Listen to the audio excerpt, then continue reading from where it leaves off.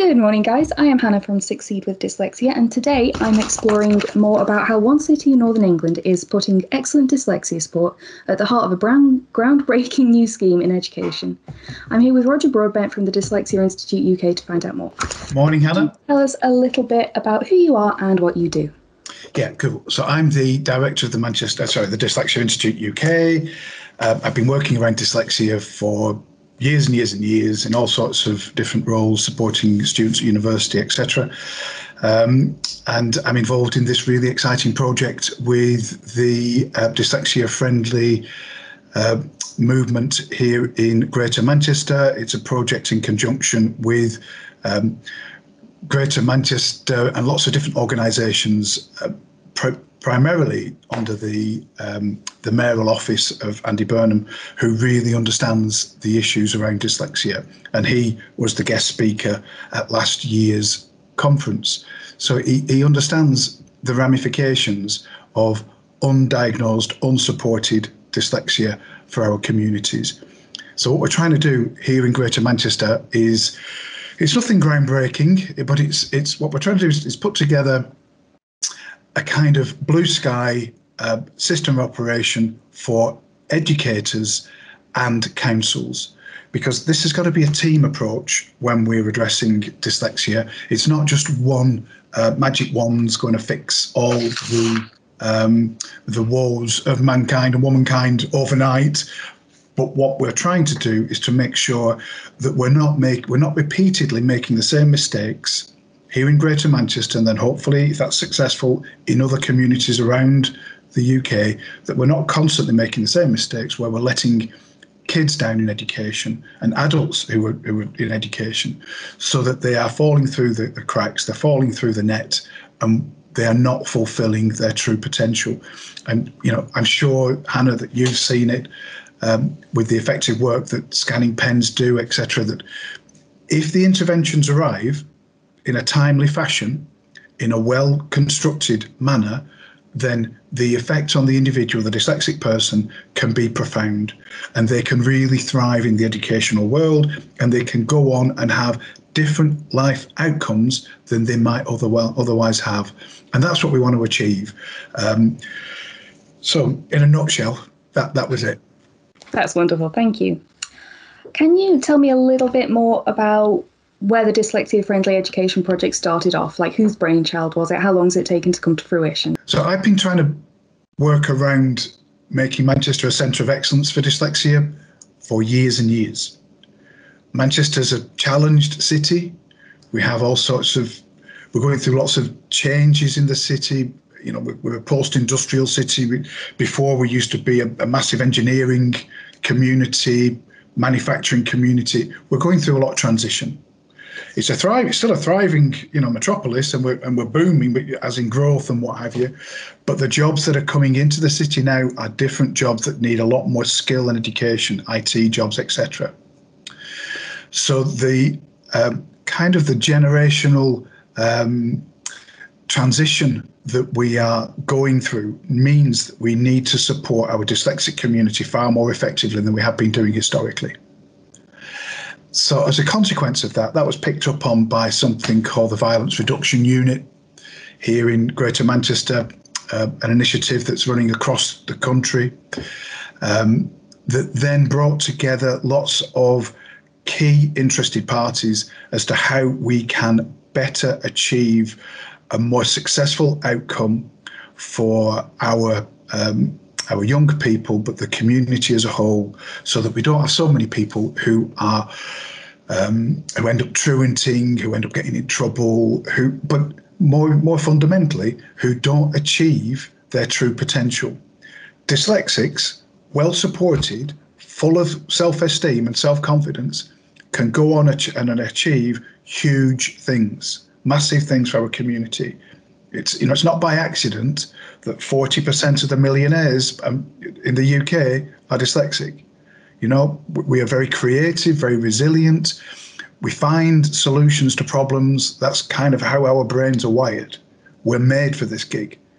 So we need to encourage our dyslexic element of the community as much as possible so that they can find their feet and move on positively.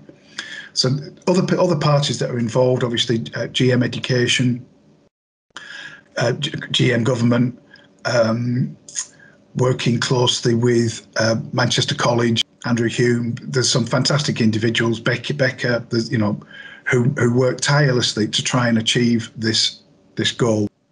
You said about timeline. It's been a long time in the brewing. Yeah.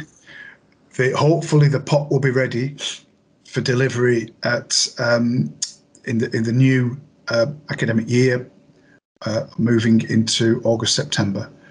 There's a lot to achieve between now and then, and even when we've put together our strategy, our formula for greater success in this area, it's still going to take a lot of effort, and it's still going to need a lot of people to switch on to the issues around dyslexia, because historically we've not been doing it here in Greater Manchester, we've not been doing it in Greater London, we've not been doing it in Greater Birmingham, we've not been doing it across the country.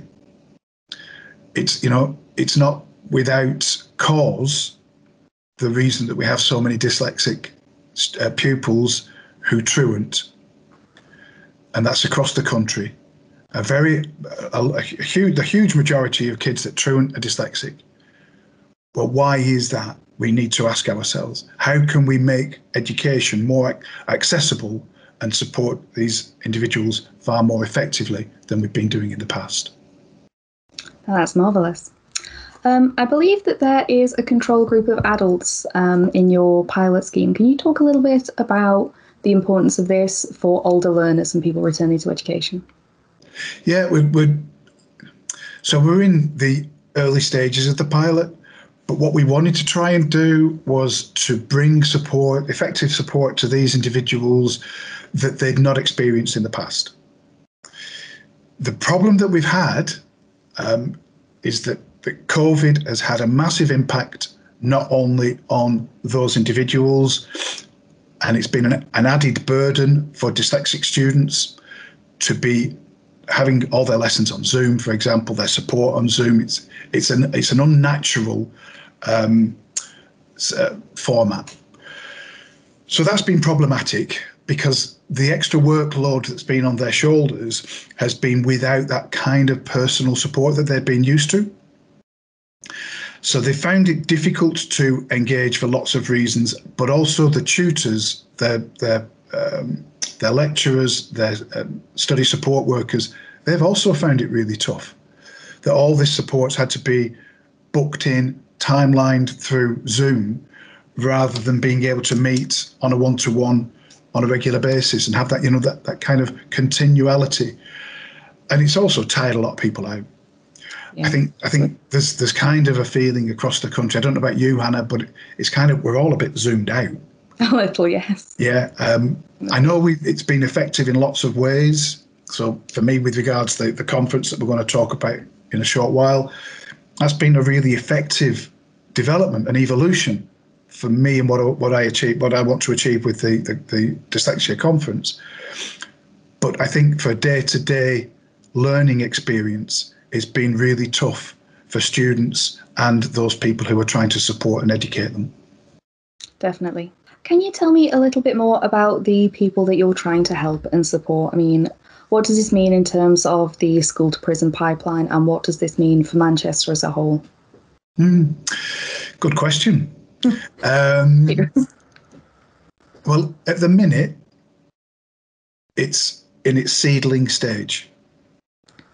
And it will mean nothing unless those people in governance who are in charge of the purse strings seriously can take it on board, can evaluate the long-term consequences of not implementing change for dyslexia support and education and general support in the community.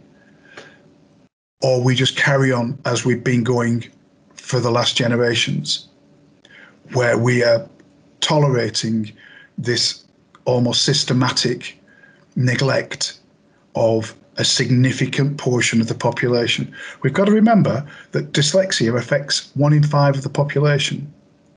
It's 20% of the population. And by dyslexia, I include dyscalculia and dyslexia. Dyscalculia is 5% of the population. By us ignoring the significant extra requirements that are needed at the pertinent times for these individuals, we are just brewing a really negative scenario for these people and therefore for our communities. I can't remember who said it, but there's somebody famous, I think it was Goethe or somebody, said that the strength of any society should be measured by its weakest link. I'm not saying that dyslexics are weak, but if we allow them to fail because we are not supporting and getting involved at the right time, it's the community's weakness, not the individual. Absolutely, yes. You have a conference coming up with Dyslexia Institute UK, don't you? Yeah, Anna, I know I get really up on my high horse about it, and I don't want to sound as though I'm preaching about it. And I'm sure you, like myself, and like lots of us, you know, your colleague Jack and lots of other people who are working in this area, we all want to see significant change. You know, it's not just the Dyslexia Institute UK, Dyslexia Scotland, the BDA. There are lots of organisations that are crying out for significant change in this subject area. Right, so going on to the International Virtual Dyslexia Conference, the 9th and 10th of September. It follows on from last year's really successful event, where Andy Burnham was the opening speaker. We had over 40 guest speakers from around the world. It's going to be a similar format, but we're making it a lot more accessible this year. Last year was pretty much on an app-based format. This year's going to be, it doesn't matter if you're on desktop, laptop, smartphone, doesn't matter what format you're going to be on. And the big thing about it is you can dip into it and watch what you want to see when you want to watch it. So you don't have to take those 2 days off to cram in all those different presentations. You know, we've got world-leading experts who are going to be presenting on a range of subjects, such as the school gate to prison gate scenario. We've got issues like, what's it like being dyslexic and in a relationship?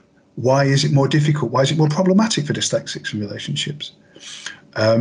We've got things like, what's it like to live the experience of being a dyslexic person and having that prejudice, and also being black and having to deal with that prejudice in life. So we've got all sorts of speakers. We've got Neil Alexander Pass. We've got Professor Jonathan Glazard. We've got over 30 speakers already. That's very exciting. Students get a super discount price. I think it's £11.70. The early bird tickets have all flown out. They went, and we've now got the normal price tickets, but it's only 50 quid. But you know, it's not a lot of money, and you get the CPD points, so that's your continual professional development points that, you know, these days professionals are obliged to accrue so many points per year. And it's going to be a really fun, interesting event. And we've got lots of marvellous, the latest up-to-date assistive tech and other service providers are going to be marketing their wares and their services at the conference. And delegates this time will be able to book in for one-to-one sessions with these providers. They can book in for learning webinars so that they can get to see up front, but have it explained to them by somebody, or they can just go on the recorded webinars. But I want to try and get across to the delegates that there's fantastic support kit and services available that will make a real difference to the lives of dyslexic individuals if we start to use it en masse. No, that's absolutely brilliant. Thank you so much for chatting to us today, Roger. Thank you very much. Cheers, Anna. All the best. Have an amazing day. You too. Bye-bye. Goodbye. Hey guys, thank you so much for watching. We hope you enjoyed this video as much as we did putting it together. Now we have another unique and awesome piece of content coming up next. Please feel free to click this link here and learn more about Shaheem, who is a student at King's College of London. He's a dyslexic individual and speaks about some of the challenges and some of the things that he undergoes being a student at university having dyslexia. Thank you so much for watching. If you have any comments or questions, leave them in the comments below and we'll see you there.